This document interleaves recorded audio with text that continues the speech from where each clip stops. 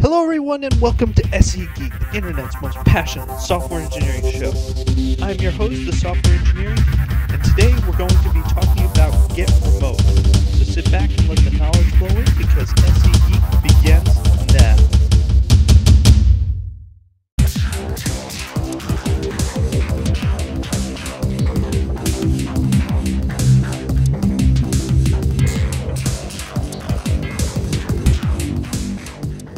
Okay, let's talk about Get Remote. I mentioned this in a previous episode and hadn't really used it all that much, but now that I have used GitHub a lot more at work, I really understand what it is, and all Get Remote really is an alias to another Git repository that you can pull from, fetch from, and maybe even push to. So let's just start out here and go. We're in our Grails repository. We'll just take a look at that. And you can see there's files here. No big deal. And what we'll do is we'll do a get remote. And we'll do -v just for more verbose output. And you can see here that we have one remote for fetching and pushing. Now, by default, whenever you clone a repository, you get the origin remote, which is what this is right here. So we clone this using the GET protocol from this IP address. However, I set that up. So, that's useful, but what if you want to pull from actually, say, the main Grails repository?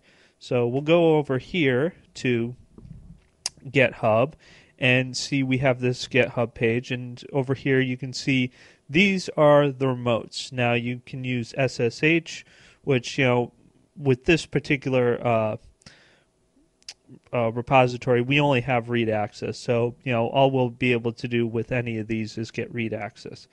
But you copy that, and then we go over here, and then we're going to do a get remote.